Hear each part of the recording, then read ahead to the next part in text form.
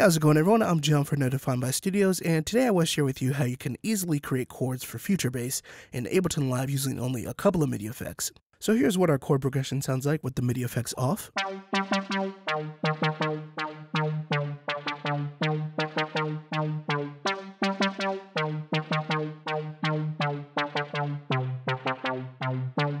And here's what the same chord progression sounds like with the MIDI effects on.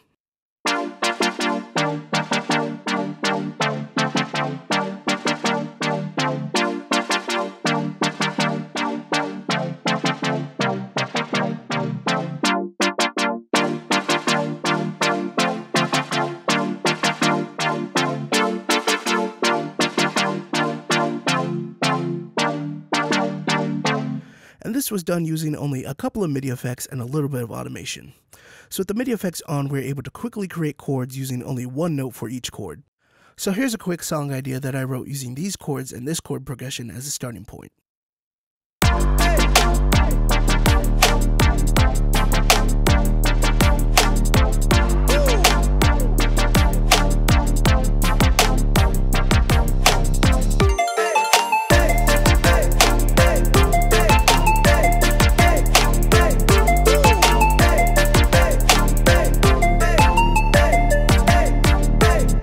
If you liked any of the sounds that you just heard, they are taken from Ableton's Future Bass Massive Presets and Future Bass Drums. So let's take a look at how to create these chords. And the first MIDI effect that we're going to be adding is the Chord MIDI effect. And what this MIDI effect allows us to do is create a chord from a single MIDI note by adding additional notes to create the chord. The Chord MIDI effect is comprised of 6 shift knobs, and each one of these shift knobs represents a new note that can be added to the chord. So let's go on ahead and add a new note to the chord using the first shift knob.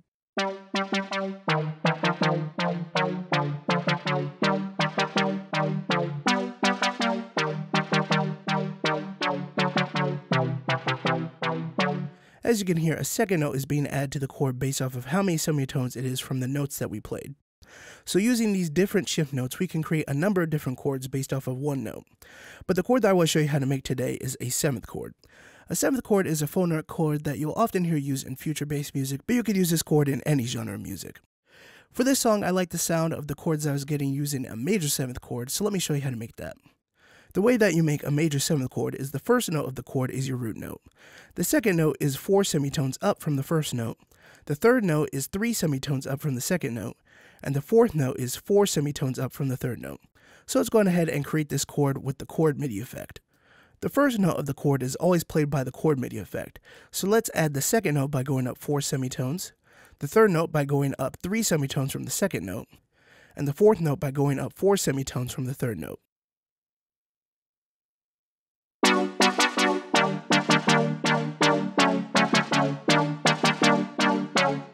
The problem with using the chord MIDI effect like this is that not all the notes that it creates will be in the key of the song that you are in. So to fix that, we will add the scale MIDI effect, and I will be using the C minor preset. Which scale you use all depends on which scale you are writing in, so if you're writing in a major scale, then you would pick the C major preset. The last thing to do is change the bass note of the key of your scale. This song is written in G minor, so I will change the bass note from C to G, and now every note of each chord will be in the key of G minor.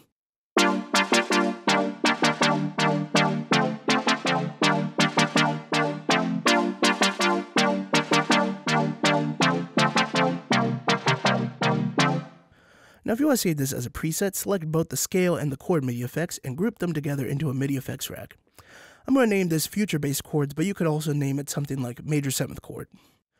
Next, we're going to click here to save this MIDI effects rack as a preset, and you can name it Future Bass Chords.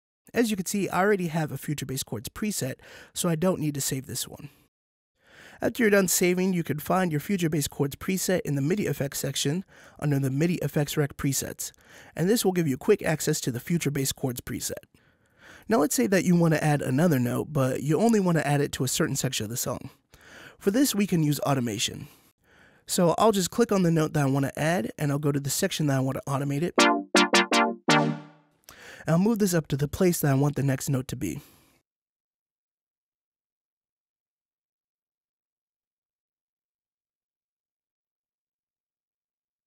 So I'm going to set it to 14 semitones. And let's see what that sounds like.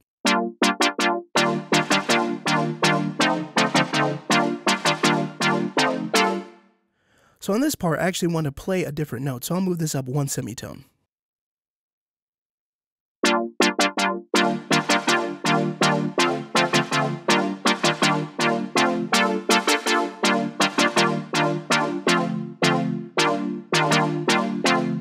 Now on this end section over here, I actually don't want to play another note, so I'll move it back down to 0.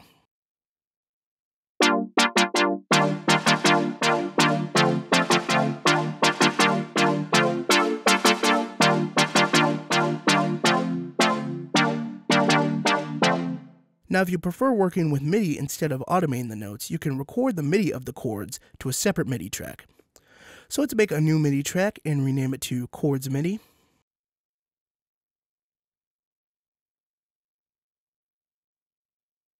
Next, we will select the input of this MIDI track and set to the output of the Chords track. And now we can record all of the Chords MIDI notes to a new clip.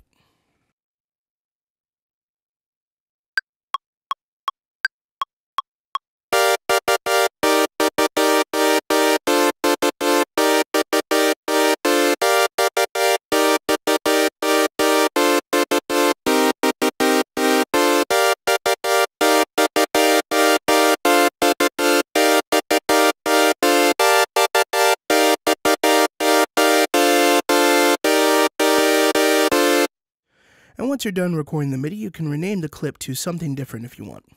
I'll just go on ahead and rename this clip to Chords MIDI.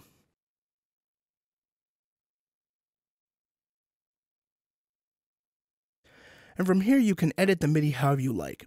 You can add notes, remove notes, move notes around, or do whatever you like in order to get the chords to sound the way that you want them to sound. And that is how you can easily create chords in Ableton Live using the Chord and Scale MIDI effects. There are a lot of different chords that you can create using both of these MIDI effects. For instance, you can make a minor 7th chord by changing the chord MIDI effect settings from 4, 7, and 11 to 3, 7, and 10. So definitely play around with different values and try and see what different kind of chords you can create. If you learned something from this video and you found it to be helpful, feel free to give it a like. Subscribe to Abletunes YouTube channel for more production tips and tutorials. And if you liked any of the sounds that you heard in this video, check out abletunes.com for more high quality sample packs, presets, and Ableton Live templates. I'm John from Notify My Studios. Thanks for watching. I'll see you in the next video. Take care.